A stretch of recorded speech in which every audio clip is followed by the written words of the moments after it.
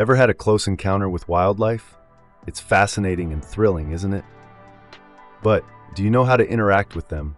Or better yet, how to respond to their behaviors? Today, we dive into an assortment of wild animal behaviors, from the massive grizzly bear's bluff charge to the delicate dance of bioluminescent jellyfish. You might think you know some of these creatures, but when you're out in the wilderness and come face to face with them, do you really know what to do? Now, when you see a black bear climb a tree or a gorilla beat its chest, do you know what's really going on? And what about the crows mobbing together or a moose licking your car? But the most intriguing behavior of all, well, you'll have to wait to discover that one. Stay tuned, folks. The wilderness is calling. What's up, all you incredible and curious folks out there? Ready to unravel another set of mysteries today? I'm Caesar, and with me, as always, is our dazzling commentator, Sonia. Hello, everyone. Excited to be here. And we're set to dive into another episode of Curiosity Wonderland. Don't forget to hit that subscribe button and click on the bell icon to get notified about our daily episodes. Are you all ready? Let's get started.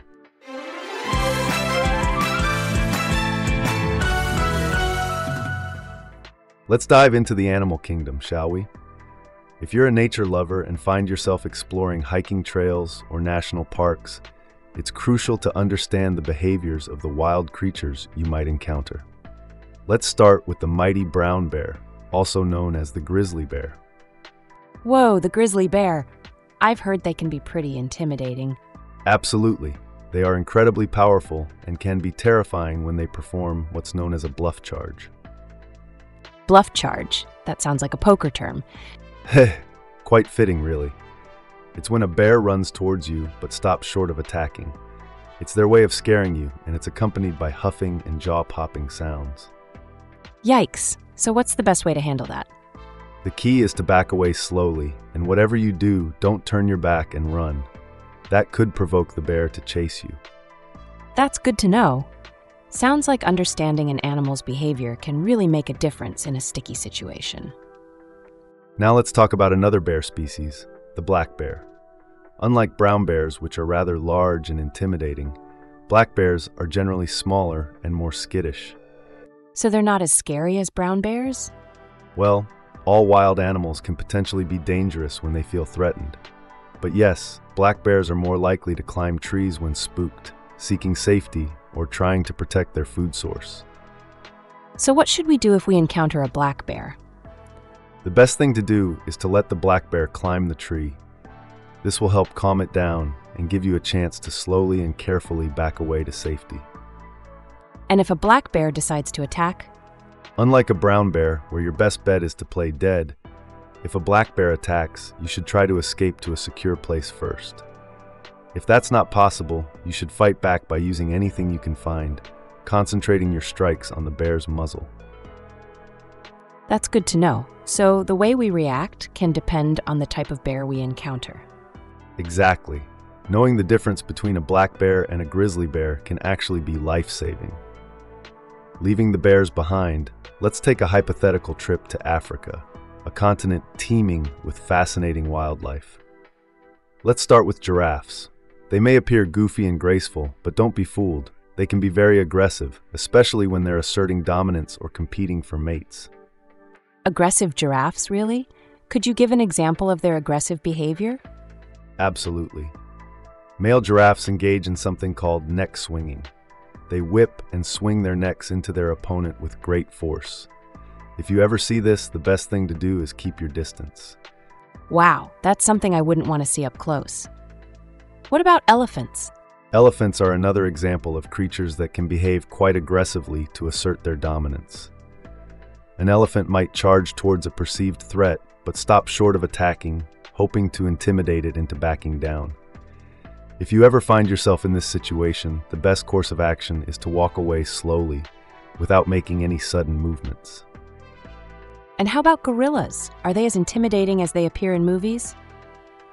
Well, male gorillas do assert dominance within their communities by beating their chests loudly and making aggressive, deep noises. These displays of power are meant to impress their mates and neighbors.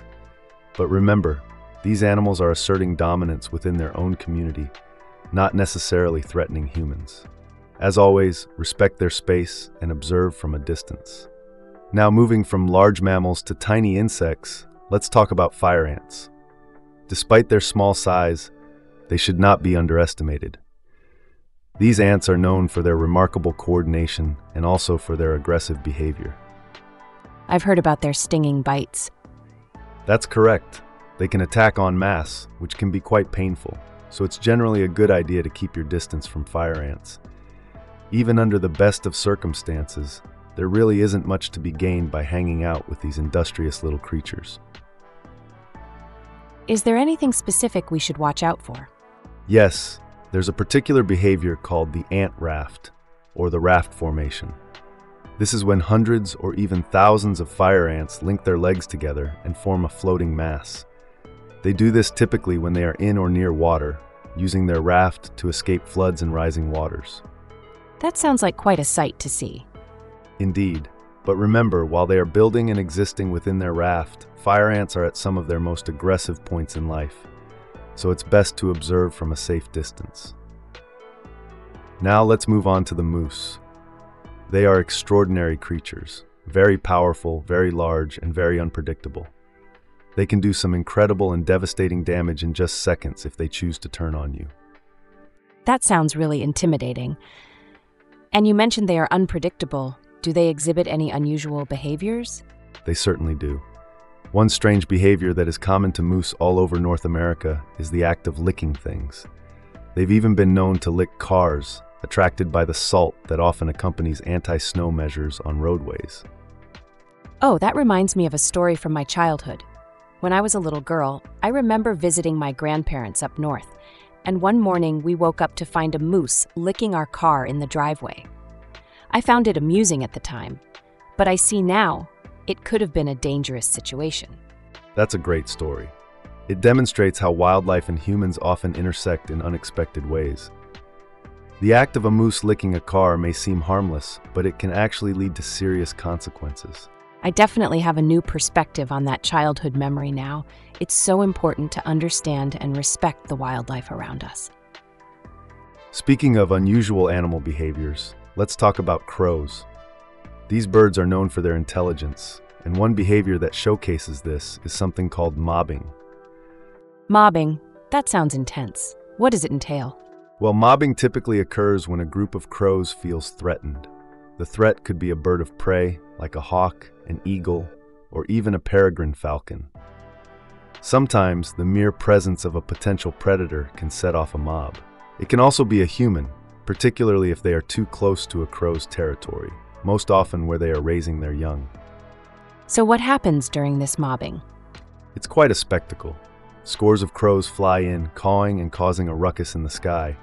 Their black bodies and powerful wings flutter around as wildly as possible. The combined effect of dozens of crows doing this all at once can be extremely intimidating. Sounds like a scene straight out of an Alfred Hitchcock movie. Exactly. So if you ever find yourself in the midst of a crow mob, the best course of action is to leave the area as quickly as possible. Moving on, let's discuss the praying mantis. It's an incredibly interesting creature. It's long, thin, green, and can often be mistaken for a leaf or part of a tree. So they blend in with their environment. Yes, exactly. They use this camouflage to hunt their prey. When it's time to hunt, they fold their forelimbs in front of them, appearing to bow down as though deep in prayer. That's where they get their name, right? That's correct. But don't worry, humans aren't mantis food. If you see one in this position, there's no need to worry about an attack. So what should we do if we come across one? The best course of action is to admire it from afar. Interestingly, mantises are considered to be good luck charms in many cultures. They symbolize health, wisdom, and wealth. So if you spot one and leave it undisturbed, legend has it that you may receive good luck and fortune. That's fascinating. It's incredible how different creatures have varying significance in different cultures. Indeed, it is. It's always interesting to learn about these unique aspects of the animal kingdom. Now let's dive into the world of vultures. These birds have an impressive wingspan, and when they spread out their wings, it's quite a sight. So they're doing this for show? Not exactly. This behavior, often mistaken for an aggressive display, is actually them sunbathing. There are several reasons for this. If it's been wet, they do this to dry their wings so they can fly again. They also use sunbathing to regulate their body temperature. Is there any other reason? Yes, there is. Vultures also sunbathe to rid themselves of parasites. Small parasites can grow in their feathers and skin folds, and sunlight can help to get rid of these unwanted guests. So that's actually very clever. It certainly is. It's another example of how animals have adapted to their environment. Now let's move on to jellyfish. These fascinating creatures are bioluminescent, meaning their bodies naturally emit light in the water. That must be an incredible sight. But why do they do that? Jellyfish use bioluminescence for two primary reasons: as a defense mechanism to scare off predators, and as a lure to attract unsuspecting prey. So it's all about survival. Exactly. As beautiful as the sight might be, it's always a reminder that in nature, everything serves a purpose. Let's delve a bit deeper into the jellyfish's bioluminescence. It's not just a simple flash of light. Some species can produce chains of lights, releasing thousands of glowing particles mimicking the spread of small plankton. So it's a decoy? Yes, this is done in the hope of confusing predators. However, it's important to remember that when a jellyfish displays its bioluminescence, it's often agitated and fearing for its safety. It's a survival mechanism, not a light show for spectators. So the message is, enjoy the view, but keep your distance. Exactly. Now let's switch topics to wolves. Their howls in the wilderness can seem creepy, but there's more to it. Wolves howl to communicate with each other. Like a phone call in the animal kingdom? You could say that. Some howls are warnings to other wolves to stay out of their territory, but most often they're calling out to their pack members, checking in on them. Given that wolves can be solitary and cover large territories, they need an efficient way to communicate over distance. So it's not a predator's call to dinner as we might imagine? No, not at all. The next time you hear a wolf howl, remember they're just touching base with their pack, not issuing a warning or a threat. To sum up our discussion about wolves, they're remarkable and often misunderstood creatures. The lone wolf howling in the wilderness isn't out to get you. It's simply a social creature keeping in touch with its pack, asking, "Where are you?" or "What are you up to?" So it's safe to say that they're neighborhood gossipers? Hehe, that's one way to put it. So next time you hear a wolf howl, remember it's just their version of a phone call or a group chat message, checking in with their friends. And when you understand that, you can truly appreciate the beautiful symphony they create. Isn't that a vibe we can all get behind? Today, we've demystified some behaviors of our wild friends, from the bluff charge of a grizzly bear to the bioluminescence of a jellyfish, and even the howl of a lone wolf. We've realized that there's a lot more behind these behaviors than meets the eye. The wild world is truly filled with fascinating wonders, and it's only as wild as we don't understand. Absolutely. And remember, knowledge is power, especially when it helps us coexist with these magnificent beasts. So next time you're out in the wilderness, don't forget these handy tips we've shared with you today. You might just save yourself some panic and earn a newfound appreciation for our fellow creatures. And on that note, it's time to wrap up today's episode.